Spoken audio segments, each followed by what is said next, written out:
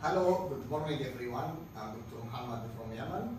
I have completed my short fellowship in FICO operation for 3 months. First, I would like to thank the Executive Director International Ophthalmology Fellowship Foundation, Madame Cordilla, for giving me the scholarship in FICO surgery for 3 months. I also thank Dr. Mahatme for agreeing to receive and to train me in Mahatme Eye Bank Eye Hospital.